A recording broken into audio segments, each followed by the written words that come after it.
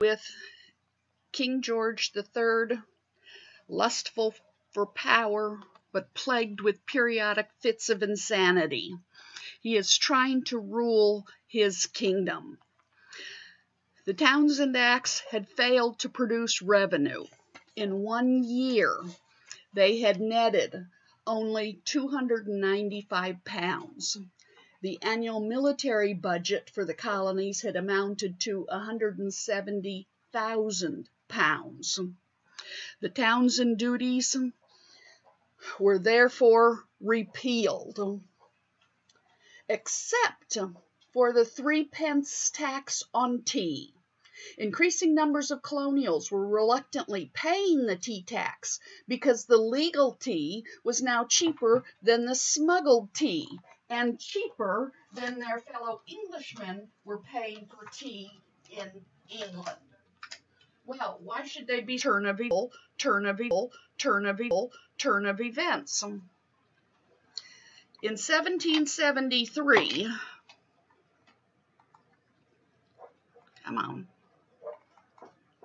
In 1773, the British East India Company was overburdened with 17 million pounds of unsold tea and was facing bankruptcy. Parliament decided to assist the company by awarding it a complete monopoly of the American tea business.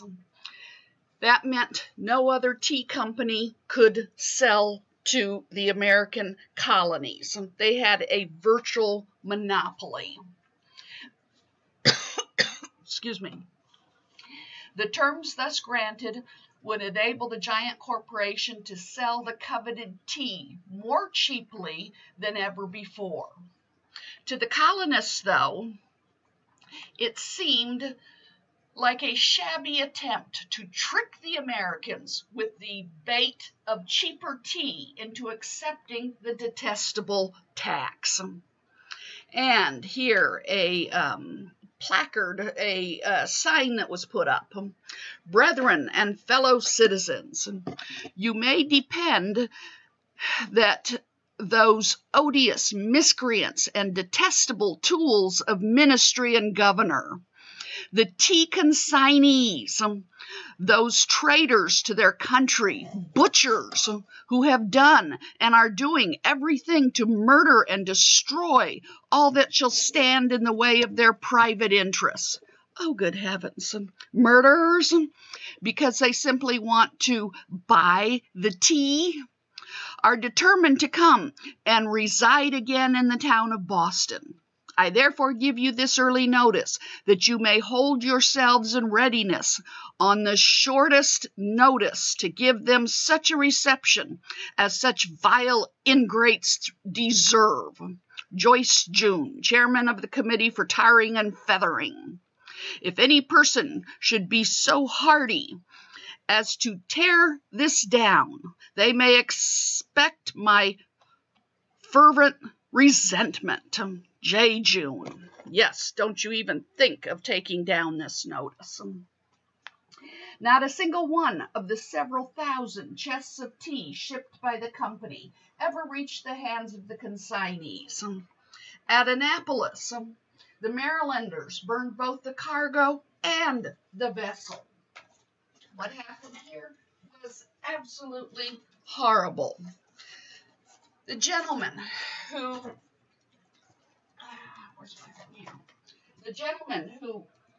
was bringing in the tea, Mr. Stewart, he was caught attempting to find a reasonable solution to the tea tax in the past. Maryland's provincial government had established a non-importation resolution designed to prevent tea from being imported, unloaded, and sold in the colony of Maryland. But defying that, on October 15, 1774, the ship, the Peggy Stewart, sailed into the Annapolis harbor with a load of 17 packages containing 2,320 pounds of tea. Handbills were immediately circulated throughout the city calling for a public meeting. This Peggy Stewart, that's the name of the ship, was owned by a British loyalist named Anthony Stewart. Now, loyalist means he's loyal to the king. God save the king. Patriots were wanting to break from the king, defy all the rules, and then a good percentage of Americans were indifferent, but he was a loyalist. He was deeply in debt due to previous questionable money-making schemes, and this may explain why he took the gamble of bringing the tea to Annapolis. He had purchased the ship a year before and had decided to bring this tea over despite Maryland's declaring it banned. On October 19, 1774, a public meeting of a great number of very respectable gentlemen was held. In his defense, Stewart stated that he knew nothing about the tea shipment and that it was placed on the Peggy Stewart without his permission by his London agents. While the tea was ordered before the non-importation agreement went into effect, it is doubtful that Stewart, though, was unaware of the order. Stewart emphasized that no passenger or cargo of his could be brought ashore until all the cargo was declared and all duties and taxes were paid. With this, Stewart tried to justify his actions as that of a humanitarian who cared deeply for the several crew members and 53 indentured servants who were aboard the Peggy Stewart. Although he claimed innocence, his actions were discarded. Angry participants wanted to burn Stewart's warehouse or business, while others shouted the motto, "Liberty or death." As the situation worsened, a gallows was erected in front of his house. A leader of the mob, Dr. Charles Warfield, stood before the house and ordered Stewart two options. You must either go with me and apply the torch to your own vessel, or hang before your own door. Due to the imminent danger to his life and fear for the safety of his young daughter and pregnant wife, he quickly agreed to burn the Peggy Stewart and the tea. The 36-year-old Stewart rode through the waters and then voluntarily set fire to the tea. In a few hours, the whole, together with the vessel, was consumed in the presence of a great number of spectators. During the burning of his own ship, Stewart was subsequently burned in effigy. To burn someone in effigy means you can't actually burn them, but you make a dummy of them, probably put their name on the dummy, and then you burn the dummy as if you were burning the person. That's burning in effigy, hanging in effigy. The loss of the Peggy Stewart was devastating to Stewart and his business. Eventually, he left Annapolis and moved back to England and then later to Nova Scotia. Some members of the Maryland gentry still hoped for reconciliation with Great Britain.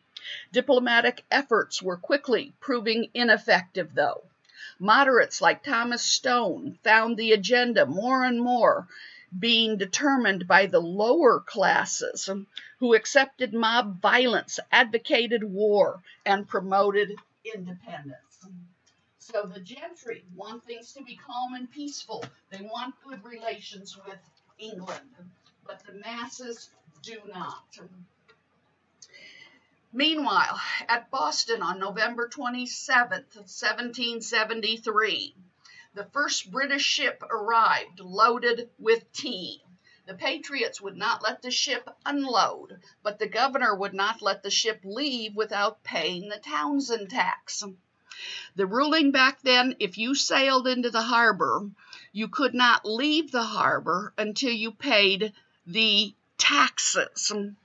Well, the problem was the East India Company was going bankrupt, and they said, hey, we cannot pay the taxes because we have no money. We were planning on selling the tea to merchants here in Boston, and once they paid us, we would pay our tax and sail on.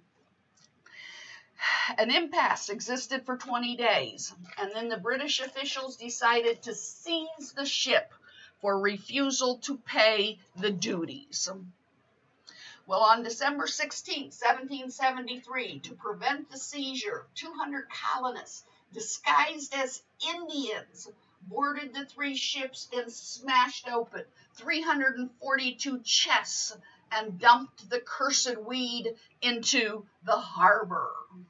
A silent crowd watched approvingly from the wharves as salty tea was brewed for the fishes. No, it was not 1 ship at the Boston Tea Party. It was 3 ships loaded with tea that they destroyed. Disguised as Indians, I am sure that the people on the shore knew exactly who was on those ships. And while they stood watching and not participating, they were probably thinking to themselves, oh, there goes my neighbor. He's disguised as an Indian. But when questioned, they all said, we have no idea who those were. It was a pack of wild Indians. Well, it just so happened that 2 very well-known Bostonians were among those 200 who were putting the tea into the sea. And that was Paul Revere and John Hancock. We, of course, will know Paul Revere from the poem that was written about the Midnight Ride, and John Hancock. He is the signer on both the Declaration of Independence and on our new Constitution that will be created. And on the Declaration of Independence, he said, I am going to sign my name large enough that King George III doesn't have to put his spectacles on to see my name.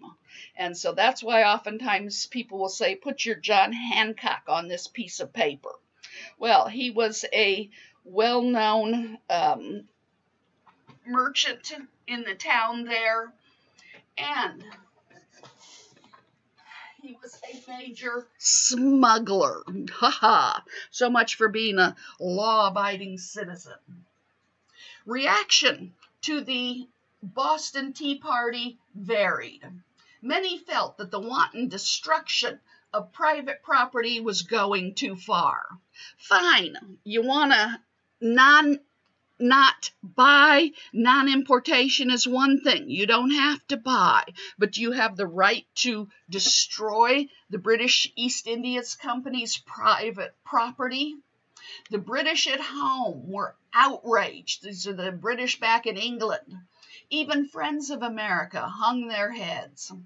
Parliament acted swiftly in the spring of 1774. Punitive measures, that means to punish measures were put into place against the colonists. The British called them the coercive acts. To coerce means to use force to change the course of, to change the opinion of, to change the mind of. They said, we are trying to coerce you to behave. The colonists, though, called them the intolerable acts. And what were the intolerable acts? First of all, Governor Hutchison was replaced by General Gage. Remember, the anti-British sentiment was misplaced on Governor Hutchison, who was simply trying to make the colonists do what the king had ordered. And we trashed his house earlier. We talked about that. Well, the civil government is replaced by General Gage, the military man. And all of Massachusetts was put under military control. When you are under military control, all the rules change.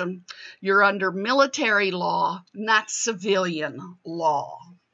Secondly, the port of Boston was closed until the colonists paid for the tea. This, of course, created great economic hardship. You want to destroy the tea? Fine, you now own it, and you will pay for it.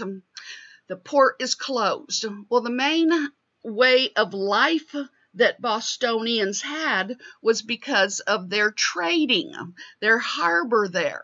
And so suddenly there will be no trading. No goods will come in, no goods will come out until you pay for that tea. So great economic hardship. Third, the Administration of Justice Act. Any British official or soldier, excuse me, accused of a capital crime, that means a crime that could result in the death penalty, could be transferred to Britain or another colony for a fair trial. In Boston, would a British soldier receive a fair trial? No. Instead, he could go to another colony than the very agitated Massachusetts, or he could even request his trial to be held back in England. And witnesses who are accusing him would have to testify and travel to wherever that other location is. If you are a farmer, a shopkeeper, someone who lives in Boston, the time it would take to travel to another colony, the time it would take to travel to England to testify would make it more likely that you would probably not bother to go, therefore the charges would be dropped. The colonial impact. Colonists now had no leverage over the unlawful actions of British officials who now occupied most major offices. Why do they occupy most major offices? Because we are under martial military rule, not civilian rule.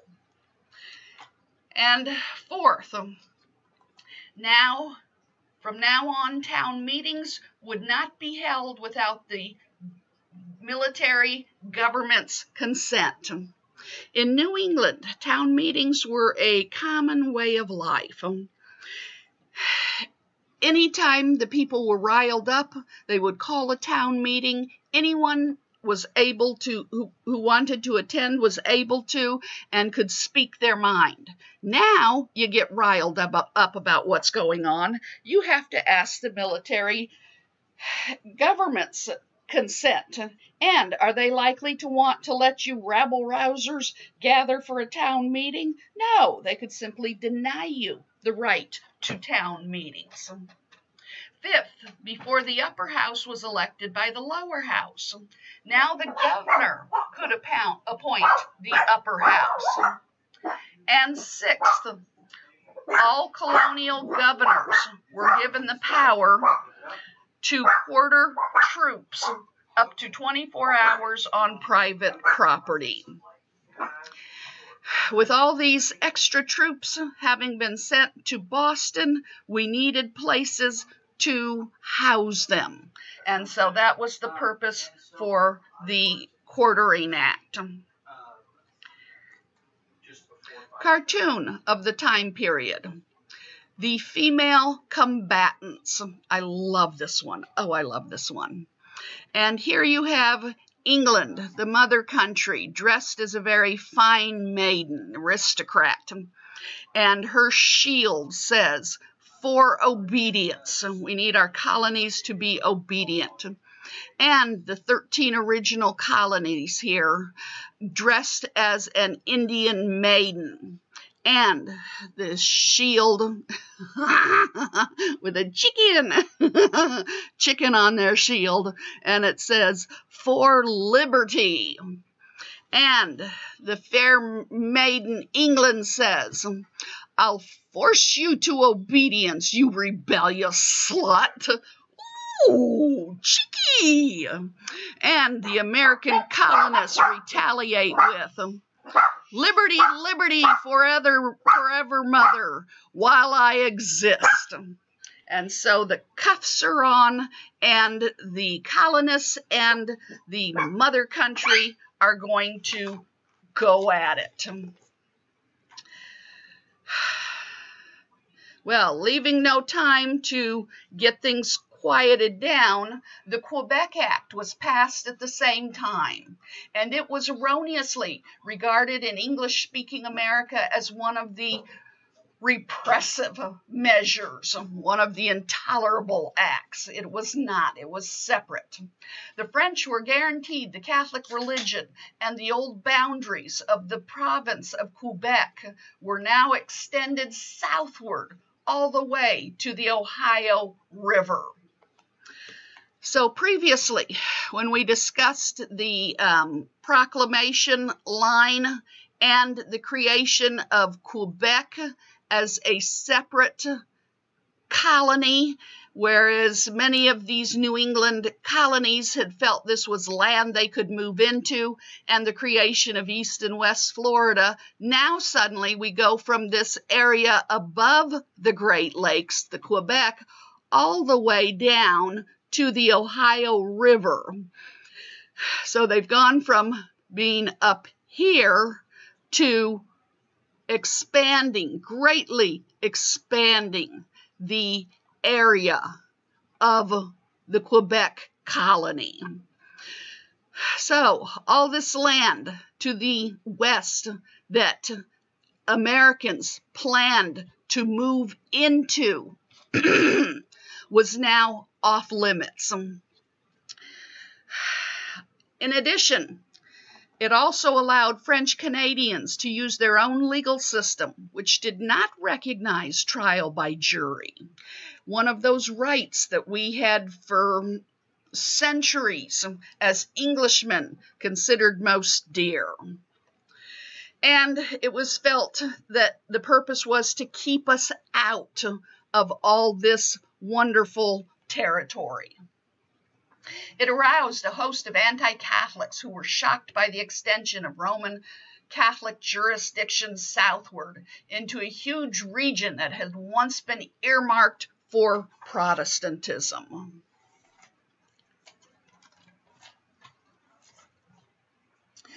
American dissenters, outraged by the Quebec Act, responded sympathetically to the plight of poor Massachusetts.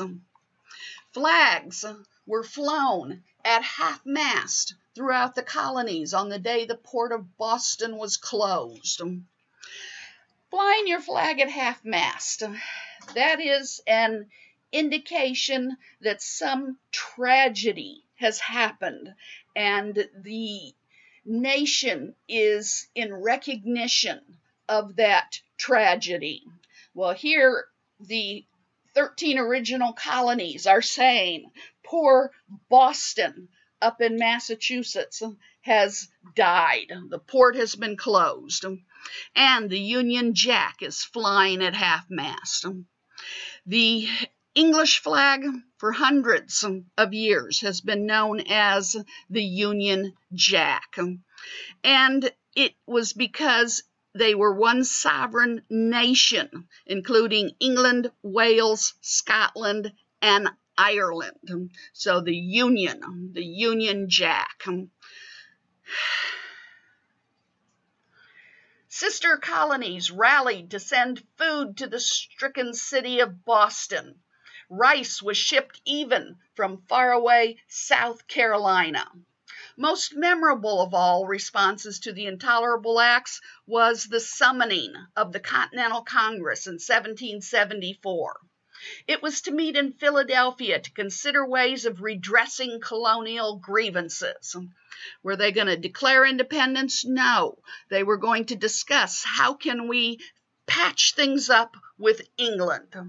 12 of the 13 colonies, with Georgia alone missing, sent 55 delegates. And at that time, Georgia was the last colony to be founded and one of the weakest. Among the delegates were Samuel Adams and John Adams. They are cousins. George Washington, and Patrick Henry. So all four of these are leading colonial and, once we are independent, major leaders in the United States.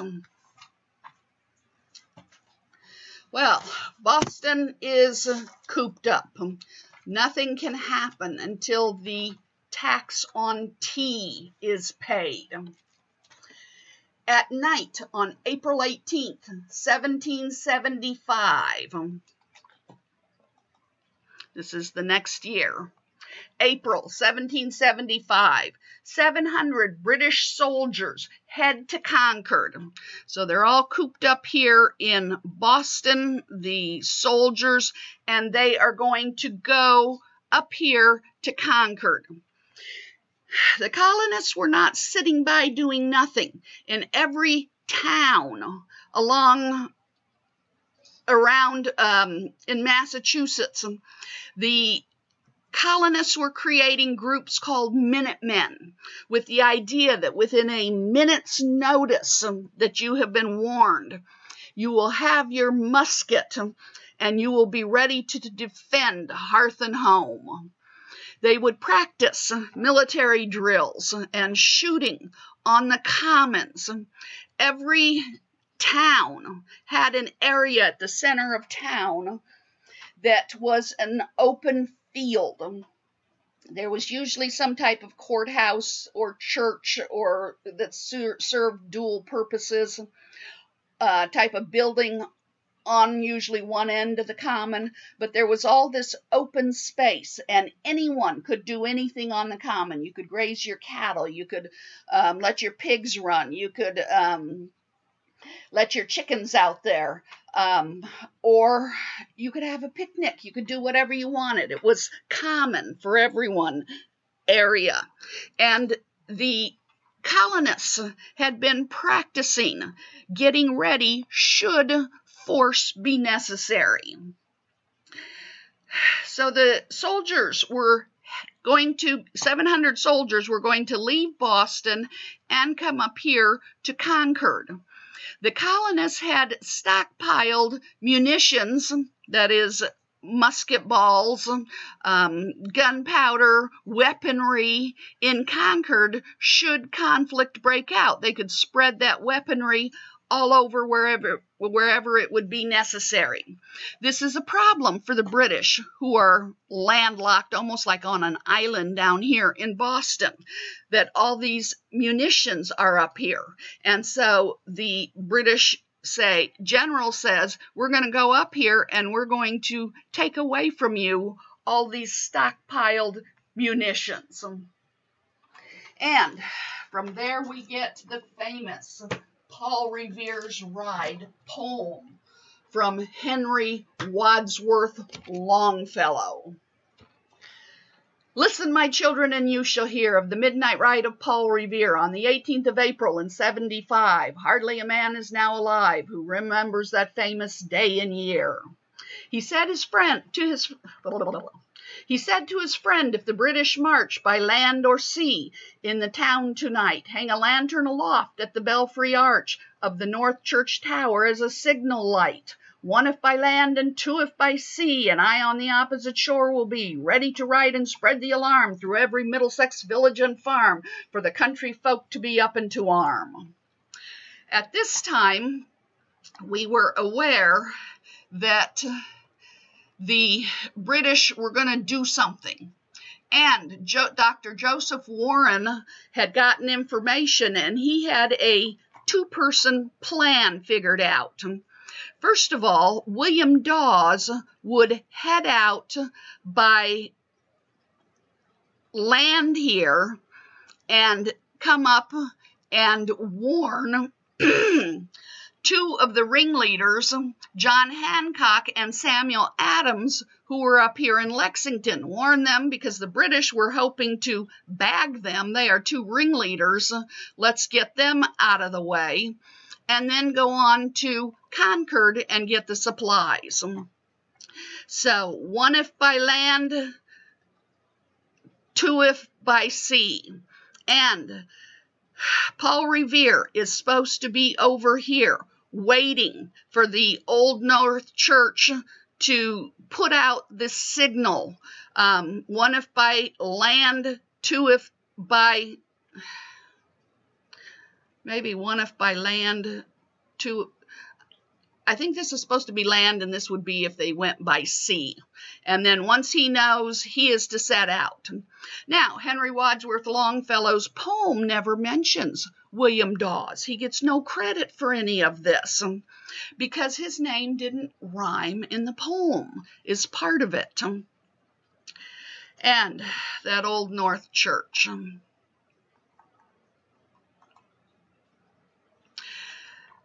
Every church has to have a tall steeple, and so back then there was only very low buildings. This would have been able to be seen for a long distance, and so you're to go up here, and with your lanterns you're to let me know how they are coming. He said good night, and with muffled oar silently rowed to the Charleston shore. So Paul Revere rolls over here and gets on his horse. He is waiting on the Charleston shore to know which way do I tell them the British are coming.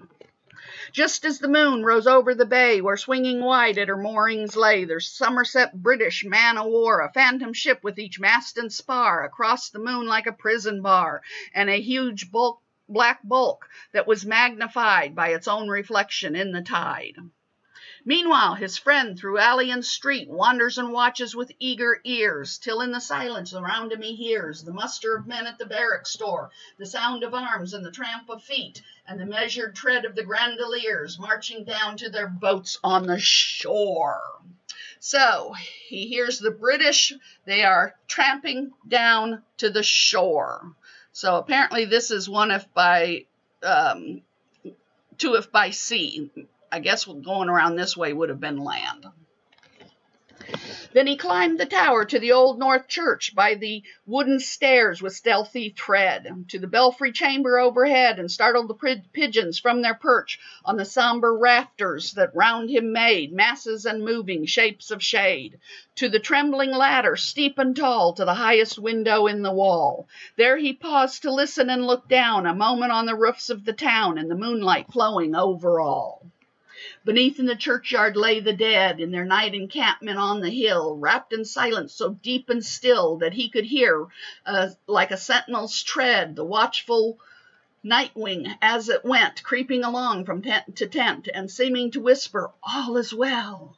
A moment only he feels the spell of the place and the hour of, and the secret dread of the lonely belfry and the dead. For suddenly all his thoughts are bent on a shadowy something far away, where the water widens to meet the bay, a line of black that bends and floats like a on the rising tide, like a bridge of boats. So they're going over by sea. Meanwhile, impatient to mount and ride, booted and spurred with a heavy stride, on the opposite shore walked Paul Revere. Dun, dun, dun, dun, dun. Now he patted his horse's side. Now he gazed at the landscape far and near. Then impetus stamped the earth and turned and tightened his saddle girth. But mostly he watched with eager search the belfry tower of the Old North Church, as it rose above the graves on the hill, lonely and spectral and somber and still. And lo, as he looks on the belfry height, a glimmer and then a gleam of light. He springs to the saddle, the bridle he turns, but lingers and gazes till full in his sight a second lamp in the belfry burns. Remember, one if by land, two if by sea, a second lamp burns, a hurry of hoofs in the village street, a shape in the moonlight, a bulk in the dark, and beneath from the pebbles, and passing a spark, struck out by a steed flying fearless and fleet. That is all, and yet through the gloom and the light, the fate of a nation was riding that night, and the spark struck out by that steed in his flight kindled the land into flame with its heat. He has left the village and mounted the steep, and beneath him, tranquil and broad and deep, is the mystic meeting the ocean tides, and under the adlers that skirt its edge, now soft on the sand, now loud on the ledge, is heard the tramp of his steed as he rides. It was 12 by the village clock when he crossed the bridge into Medford town. So he's gone from Charleston up here to Medford town. He heard the crowing of the cock and the barking of the farmer's dog, and felt the damp of the river fog that rises after the sun goes down. It was 1 by the village clock when he gallops into Lexington. Lexington, oh, famous Lexington.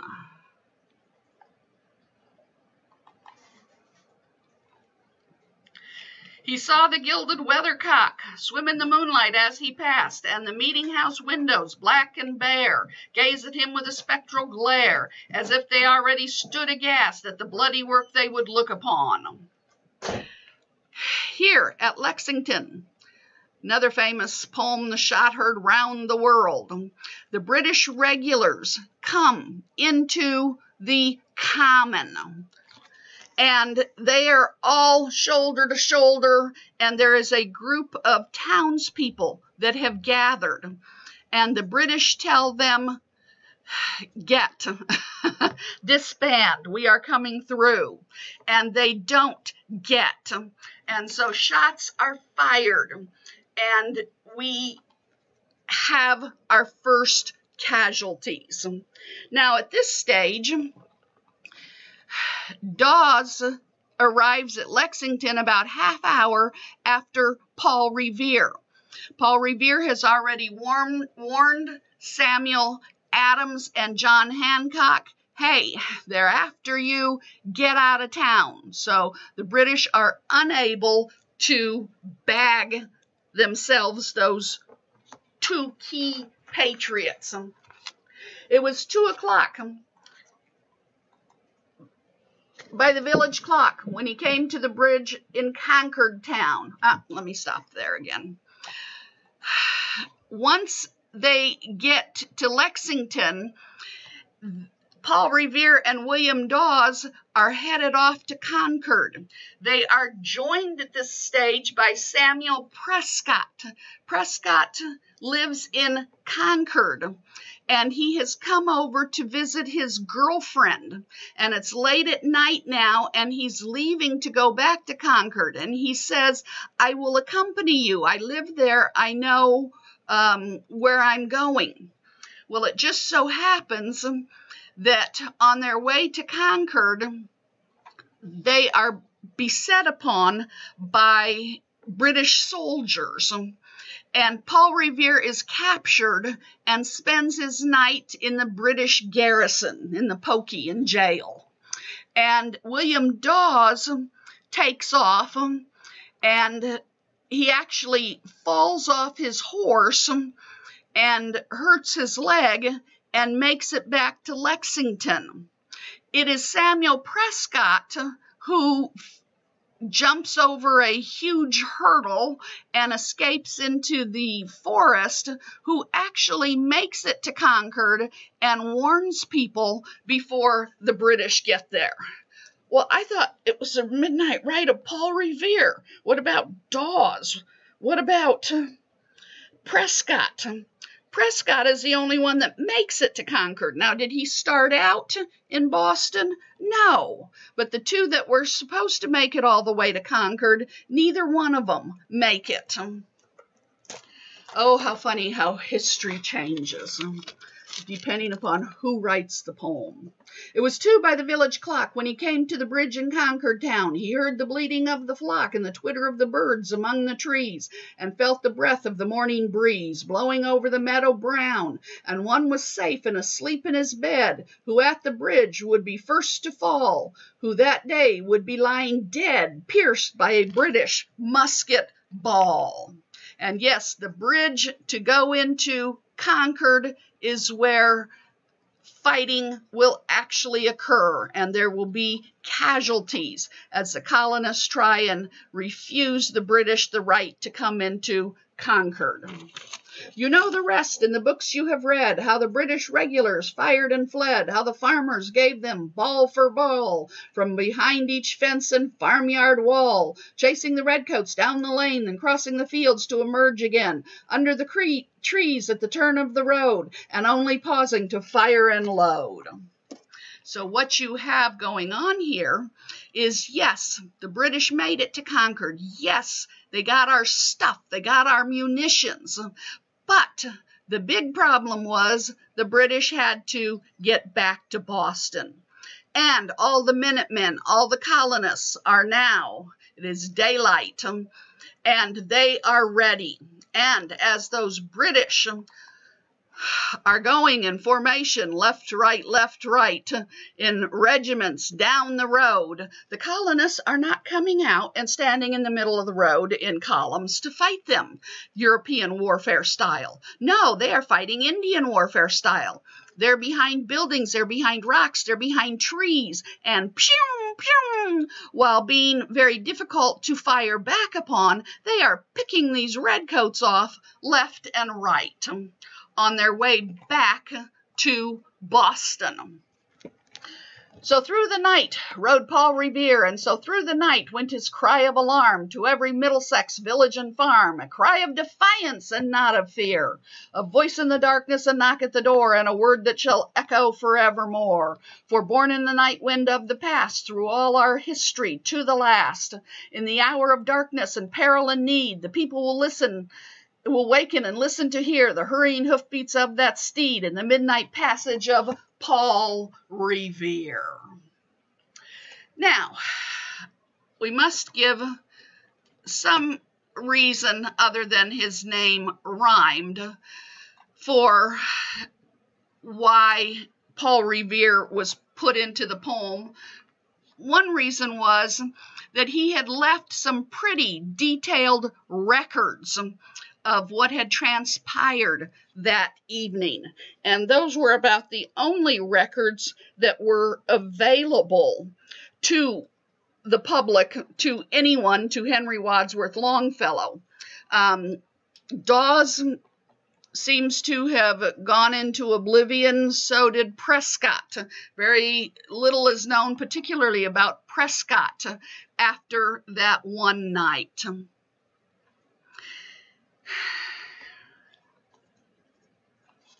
Some 2,000 English troops were finally involved in the trek back to Boston.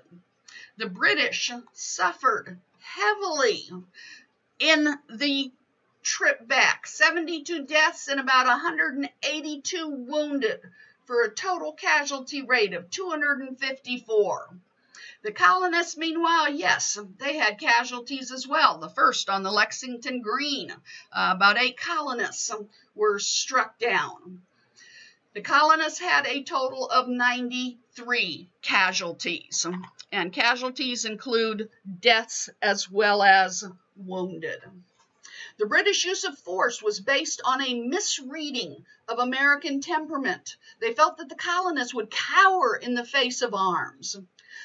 Did the colonists cower? No, it only made them angrier and gave more credence to that conspiracy theory. Remember that conspiracy theory? You're sniffing it out? England has lost her liberties, and now she is trying to take the colonials' liberties, even if it means by force. And we will draft George Washington in our next segment.